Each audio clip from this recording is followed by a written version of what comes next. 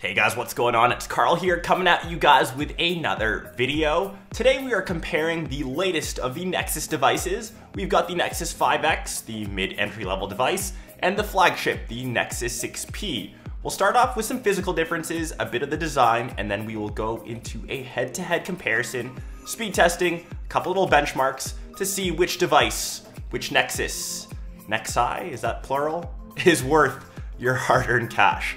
Let's get into it.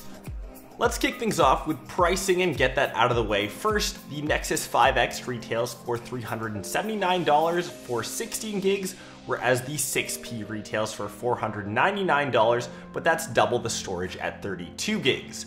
Switching off into makers, we've got the 5X being made by LG and the 6P being made by Huawei, a Chinese manufacturing company. Makes solid phones, but maybe not as well known here in North America. On the backs, we have 12.3 megapixel shooters, the 5X being very decent in good lighting conditions, obviously low light not as good. The 6P, one of the best cameras that I've used to date, and I'm gonna place it second to the iPhone 6S, which does say a lot. Display-wise, naturally the 5X has the smaller 5.2-inch 1080p display, whereas the 6P has the 2560 by 1440 5.7-inch display. I'm just gonna go ahead and tell you guys my bias. I'm a bigger fan of naturally bigger displays, which means bigger phones, which means bigger battery life, which is what the 6P has at 3450 milliamp hours compared to 2700 found on the 5X. Another reason to consider the 6P is the actual build quality, and wrapping around the entire device is all metal, which gives it a nice premium, heftier feel in the hand compared to the 5X, which is all plastic, and it's a tad bit too light to hold, but Google does market it as a lightweight device. Getting to internals and performance, the 5X has slightly lower specs. It's got the Snapdragon 808 Adreno 418 GPU and 2 gigs of RAM, opposed to the 6P, which has the Snapdragon 810 chip, Adreno 430 GPU, and 3 gigs of RAM. And that was reflected earlier on the Geekbench 3 scores, but in actual real-world use and head-to-head comparisons in terms of performance, in my makeshift speed test, both of the phones performed so similarly, you couldn't really tell the difference.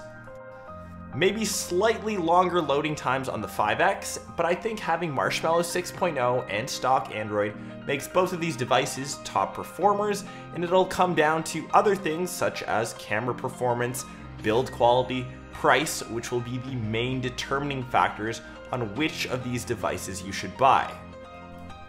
And you can see as we go through the rest of this speed test, for example, Google Maps, pinching to zoom is just as responsive on both devices.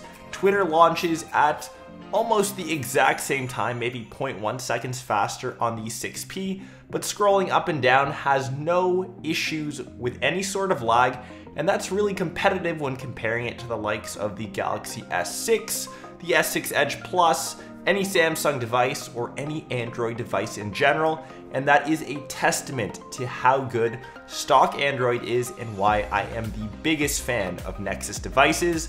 Both of these are highly recommended, and if I were to ever make the switch over from Team iPhone, I know, don't flame me down below in the comments, I would definitely pick one of these devices as my go-to daily smartphones.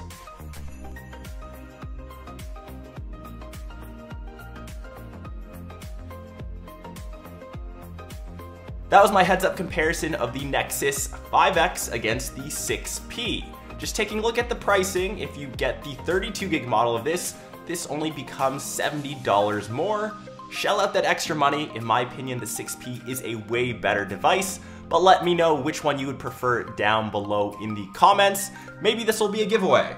I gave the iPhone 6S some love, now time to give some Nexus and Android devices some love also. If you guys want to see that happen, make sure you go crazy over on that like button, subscribe to the channel, and I will catch everyone else in my next episode. Peace!